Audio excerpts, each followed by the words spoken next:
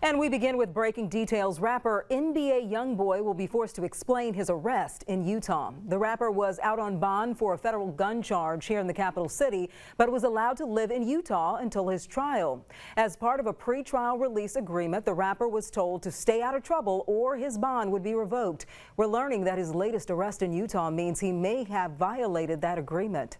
Investigators said several of Golden's associates tricked pharmacists in Utah into filling phony prescriptions.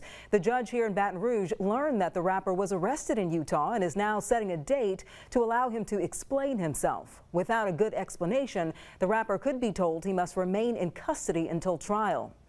In total, Golden is facing 63 new charges tied to that arrest in Utah. Among them were 20 counts of identity fraud under $5,000, 20 counts of procuring or attempting to procure a drug or prescription, and another 20 counts of forgery. That's all on top of the federal gun charge he was already hit with.